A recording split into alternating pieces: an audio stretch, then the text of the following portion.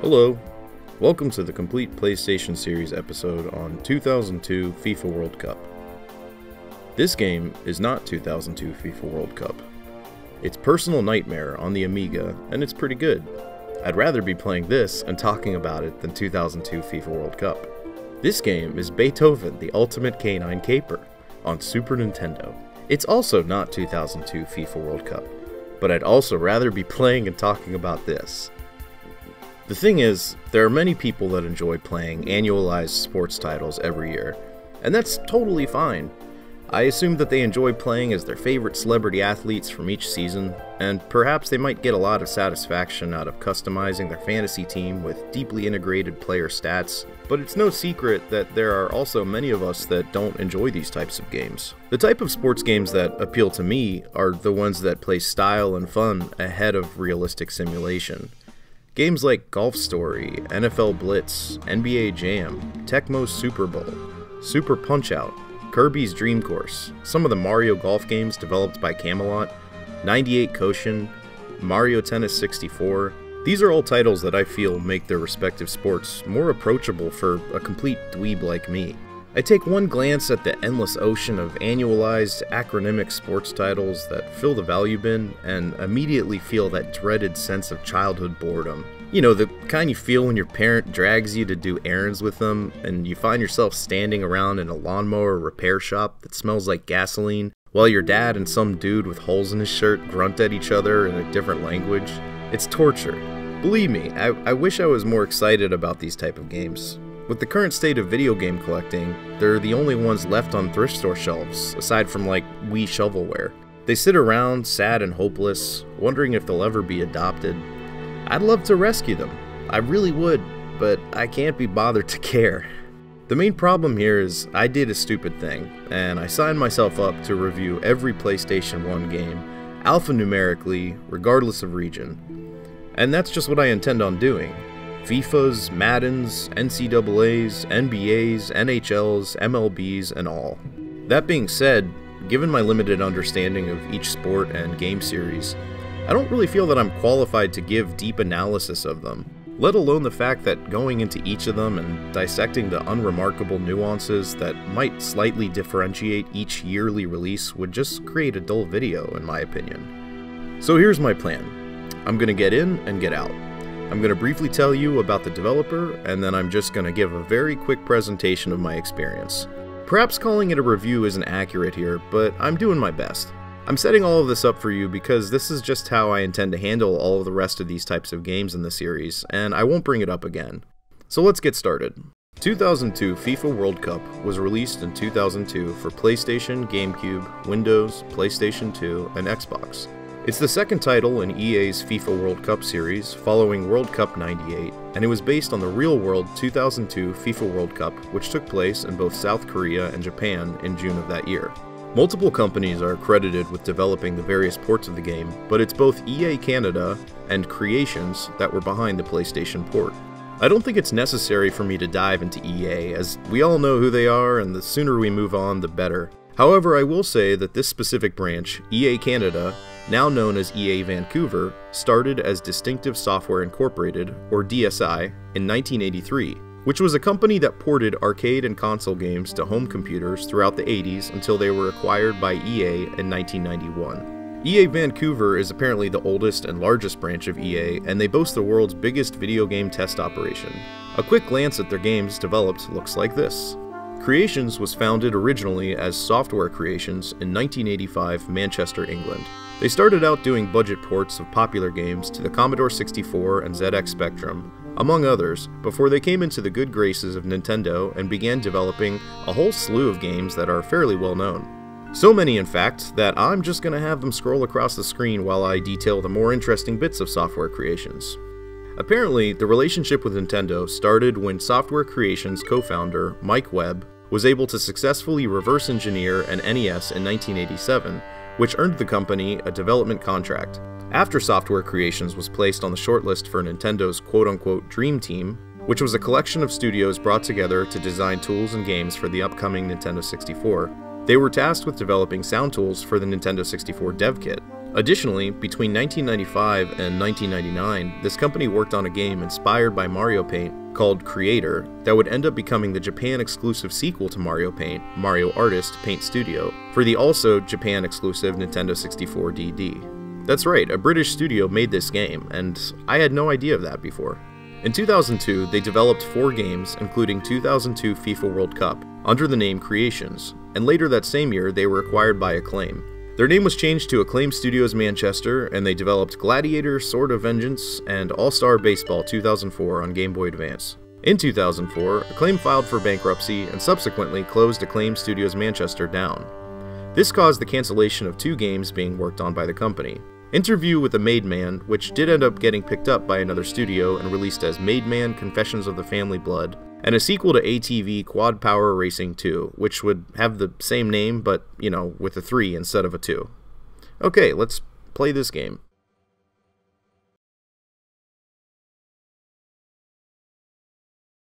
EA Sports. It's in the game.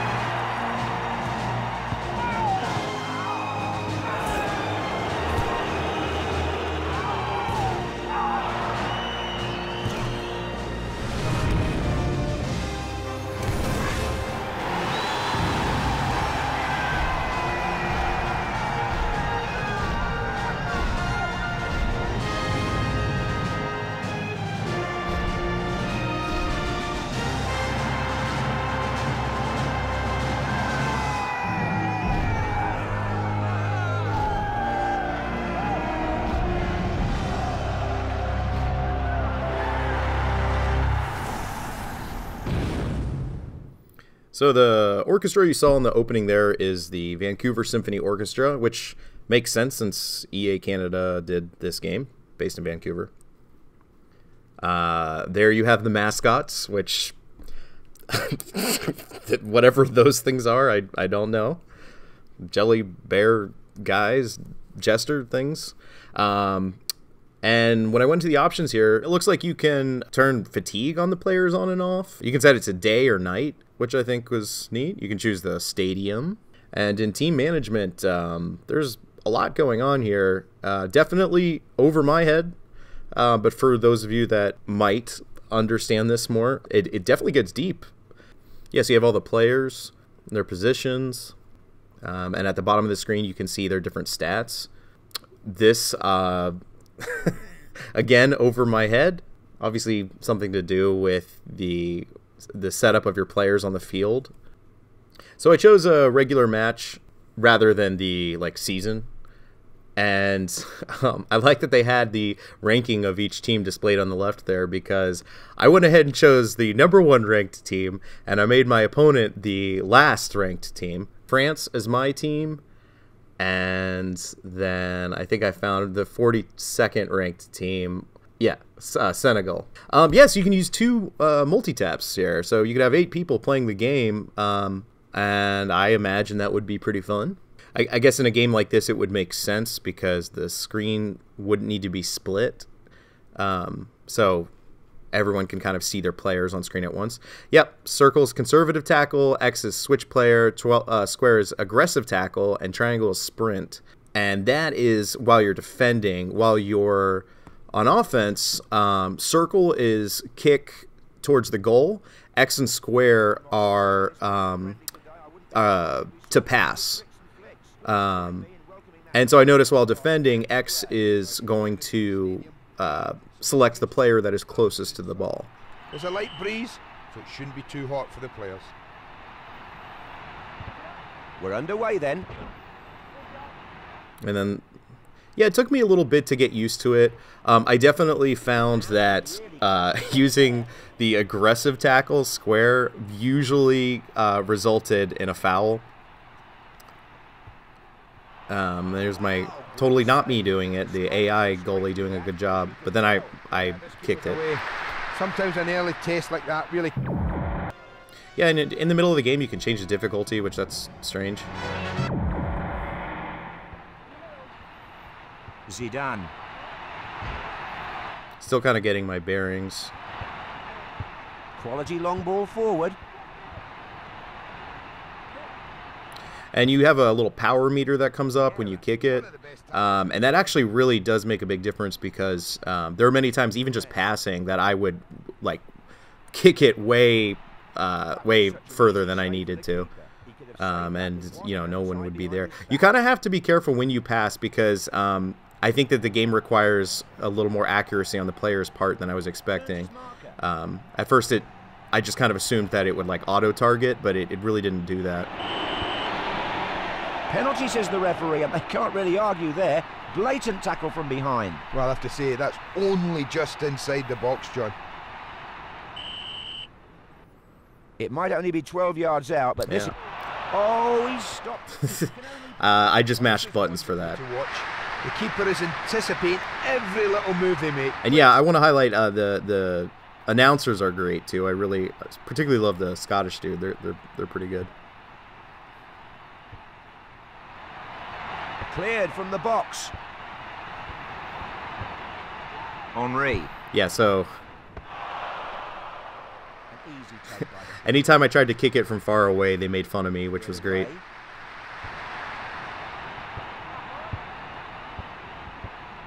And he finds the ball at his feet. Vieira.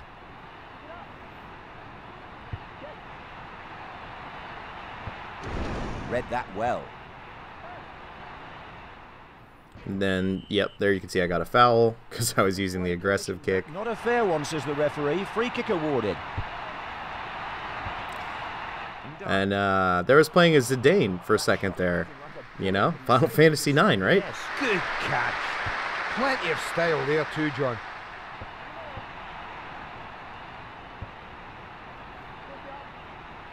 So it took me, like, I definitely got several fouls using the aggressive tackle, and eventually I learned it's best to use the conservative tackle, circle. The only issue with that, and I ran into this a lot, is that when you're mashing circle to try to steal the ball from the other player, a lot of times you end up hitting circle like after you've gotten the ball, and then it results in you kicking the ball towards the goal, and usually way further out than you should be doing that. And then of course the announcer makes fun of me every time I do that. But maybe we'll see if we can get to a part here where that happens. But it happens a lot. I'll steal the ball, and then as soon as I steal it, I accidentally kick it towards the goal.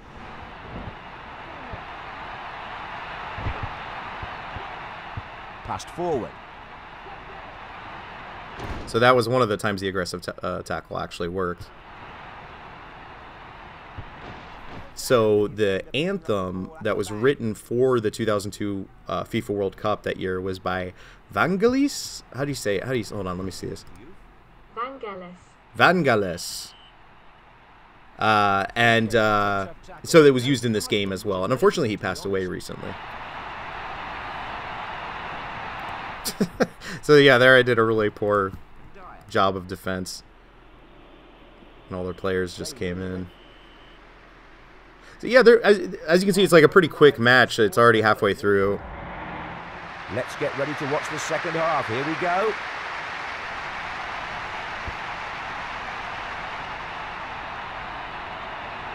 I do like the audience in the background. I think the imagery is great. Granted, this was 2002, you know, so it was late PS1 life. But regardless, I still like it. Kind of curious to see what the graphics are like in the other versions. Kind of, mildly, not really. And that's easy for the keeper. Played away then by the keeper. Yeah, see, there it is. that was one of the moments where I was like mashing circle and then I kicked it towards the goal, and I'll do it a lot. Yep, see. Nice header. I keep doing it. Henri. That was I actually went for it there. Well, not bad for his first effort. So with these two, again, it's something where you actually, like, the game. I wasn't sure at first, but the game actually does require you to be accurate. It's like, even though you have the different, like, the square, X, and circle that you could choose, you still have to like aim properly. Easily. And that's going to be a goal. That was a bad shot. Yeah, and if I knew more about soccer, football, I really would be able to give you all more insight here, but I just don't. I think it's fun. You know, I played it when I was a kid. I did when I was a kid. I played for the YMCA. I played soccer, Little League soccer. I did a couple of seasons of that, but I don't remember anything about it, and I don't think I paid attention when I was a kid. Is he brave or is he stupid? I'll let you decide that one. But he was never going to score from there. No trouble for the keeper. And the goalkeeper clears the ball.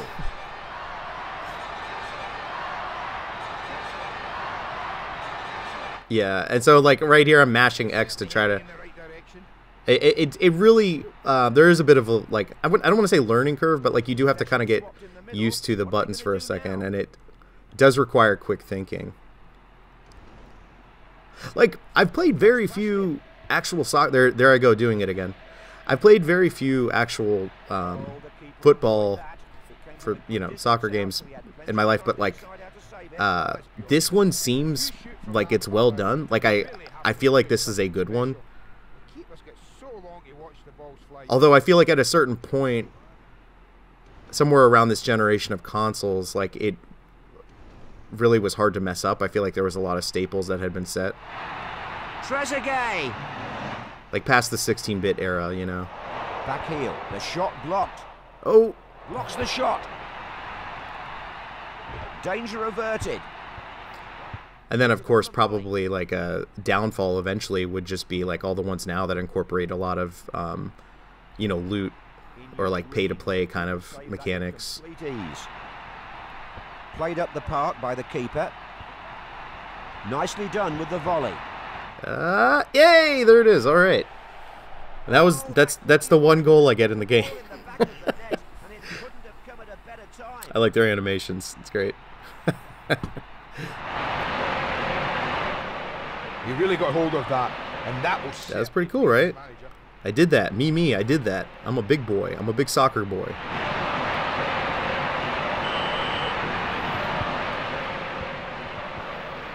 Just a goal in it here then as we approach full time.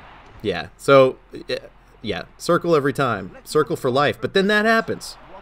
So it's like you really, really have to, like, pay attention. Like, I wish that circle wasn't shoot. I do. Or at least it wasn't the same button as that, like, conservative steel. I wish it was... I think that's the game. Is that the game? Finish up 1-0. Well, I think they've nicked it, John. It's a great feeling to win in the last few minutes of a game. As ever, you've been a font of knowledge, Andy. Thank you. Yeah, that's the game. Okay. All right. Well, I won the game. I told you that this was going to be casual. Obviously, it's unscripted. I'm sorry if I'm not super interesting speaking unscripted here. But I don't know. I'm gonna try going forward with sports games like this. You know, just like a brief, like, setup, and then just play a casual game and just kind of describe my experience, because I really don't know how else to approach this, and I really don't know enough about it. So thank you so much to all of my Patreon friends. I really, really appreciate you all. And for those of you that actually stuck around and watched this, thank you so much. And yeah, have a good one.